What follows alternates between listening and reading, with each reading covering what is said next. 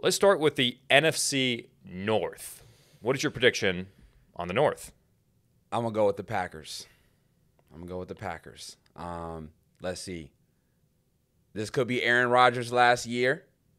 And just like every other year, he has something to prove. So I think Aaron Rodgers and the Packers are going to take it. Even though I won't be surprised if like the Detroit Lions.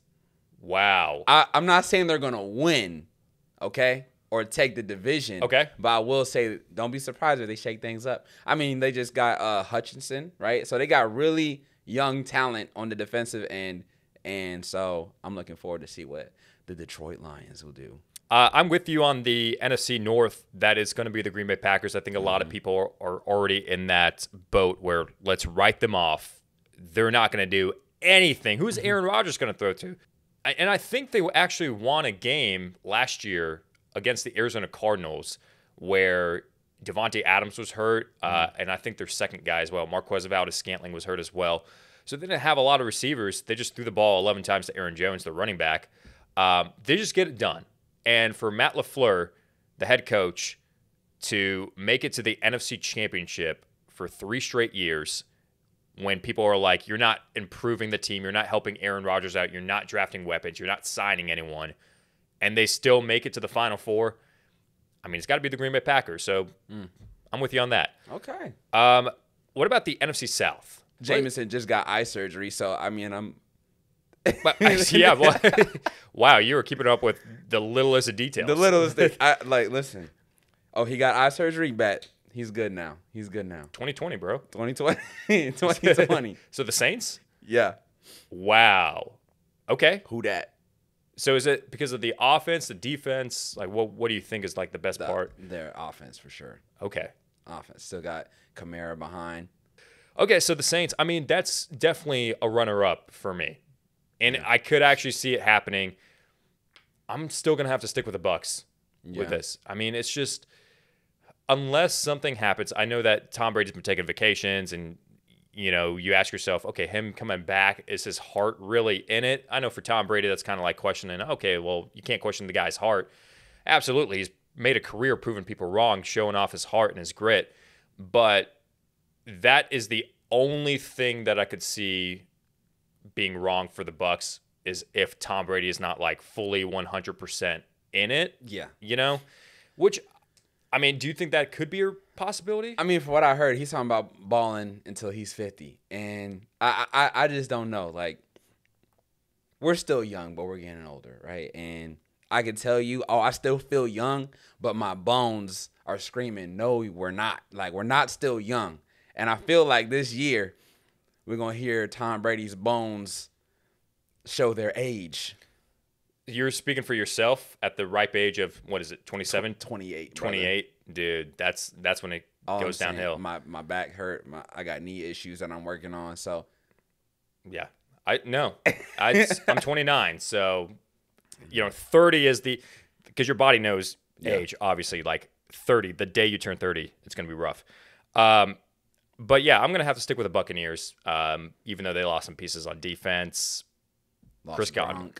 They did. And Chris Godwin's going to be out for maybe a month. I don't know. Not sure yet. But I'm still going to have to stick with the Bucs. Yeah. What about the NFC East? I thought you wanted me to say the Falcons.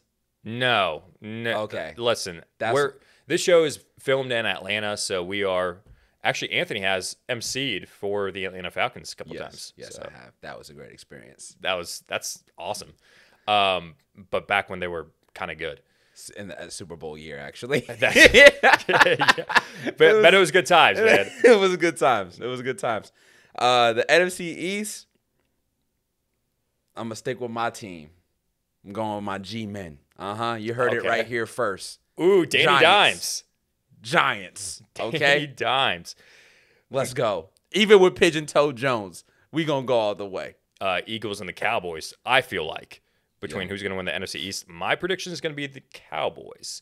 Now, why do you say the Giants? Is it just because... Just because I'm a fan. Just because you're a fan? If I wasn't a fan, I would have to go with the Cowboys, unfortunately. But they're not closers. They choke constantly over and over and over again. Yeah, I don't know if you remember the was it the wild card or the divisional round? I think it was the wild card.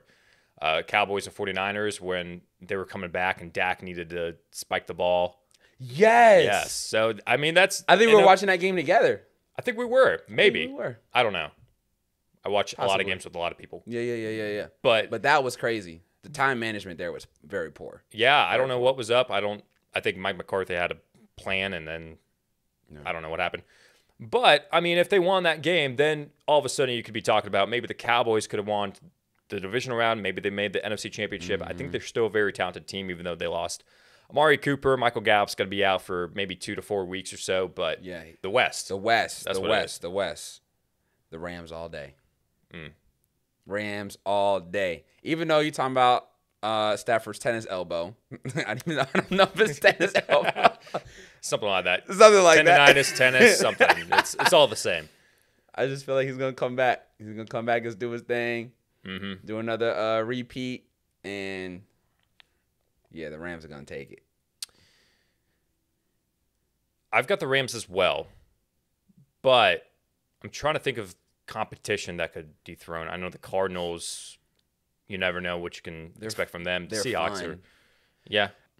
But, yeah, the Cardinals, the Seahawks, and the 49ers who made it all the way to the NFC Championship. I mean, never know what to expect with Kyle Shanahan. They didn't expect them to go that far. But I am with you that it is going to be the LA Rams.